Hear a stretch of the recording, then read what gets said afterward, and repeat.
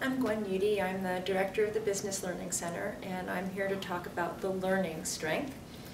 Learners have a love of the process of learning, and I think that's an important thing to keep in mind to differentiate it between context, having a lot of knowledge.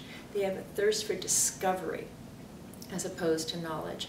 They tend to bring new ideas to the table, and they're always thinking of ways to change things and always looking for new things to learn. And here my strategic and individualization attributes are going to kind of be kicking in. But I think of it that a learner combined with competitive is going to have a very different product than you would get learner combined with communication or learner combined with strategic. And so when you're putting groups together, you're going to think about the product that you want and the types of skills you want on that team. And as an individual, you're going to think about the product that you're going to generate given your own motivations and your own skill sets.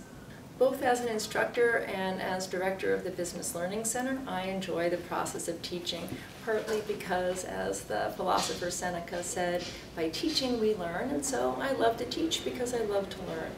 But to get out of the basement, I need to have purpose for what I'm doing. And so the purpose of this video is to encourage you to use what you're learning from the Strengths Finder.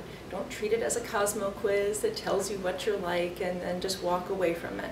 But really think how you can build on it and get yourself to that balcony. Okay, thank you. I hope you found this useful. And if you'd like to drop by the Business Learning Center sometime, that would be really great. I'm in 2240 Granger Hall.